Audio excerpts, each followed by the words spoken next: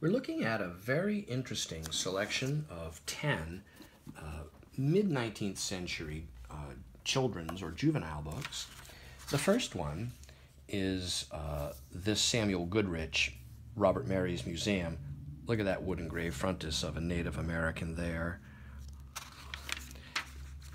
And this was a periodical, actually, that was later bound up by the publisher to be issued as a single volume. You see here, but they were, in fact, monthly, a monthly magazine aimed at children. And it's just profusely illustrated, Bat Family, throughout with woodcut illustrations. There's another volume bound in. It's sort of a sammelband. Although the pagination is continuous, the periodical was issued with that pagination on the assumption and belief it would be bound up at some point later in the future. But just a rich source of wood engravings for the era, including some large ones such as this one of the Golden Isle in China. Look at that binding there with the large urn with wreaths. Look at the spine, 1844 dated, with the instructor telling children's stories. The next book has got another beautiful binding of the era, a little bit rough along the joints, but still sound. Nice end papers. This is 1847, General Lafayette. There's a wood engraved frontis signed in the plate here, and this book has throughout it numerous woodcuts, full page of various scenes of his life,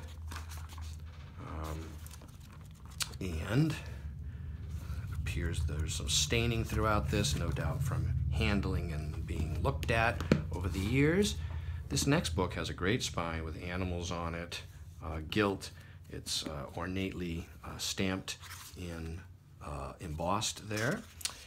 And this is by an old hunter, Thrilling Stories, giraffe hunting. Oh, yeah. Look at that, attack on 4 lions. So this is all about, I don't know, just going out into the wilderness and shooting various types of animals and beasts. Look at this, look at that Native American. Look at these woodcuts. They're very, very primitive. And sort of crude. It's almost like it really is a form of folk art, this type of wood engraving. Attack on Brookfield, Massachusetts, and Deerfield. Look at that. That's interesting. Oh, this is packed with Native Americans, images and stories.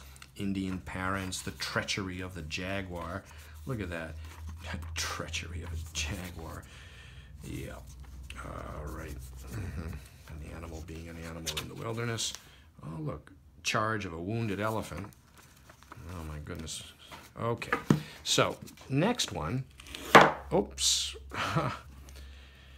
is this, Birds and Fishes, Their Natural History, Habitats, and Instinct, 1861, Cincinnati. That's an interesting imprint, date, and location, actually, Civil War. And let's see if we can get these back up here.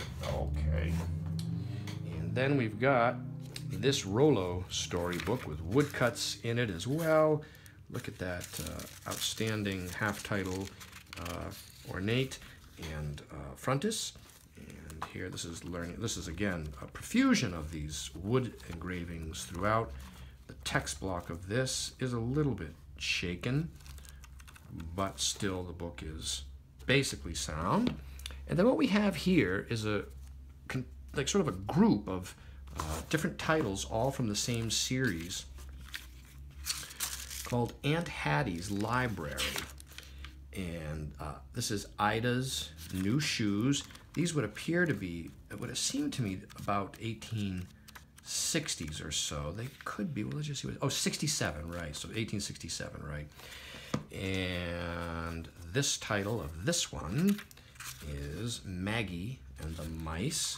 So these are stories about young girls. And this one has a title of The Sheep and Lambs. Okay. This one is, oh, The Lost Kitten, K-I-T-T-N. And then the final book is, oh, I don't know what that is. Film's Birthday? Lily's. Oh, that's Lily's Birthday. There we go.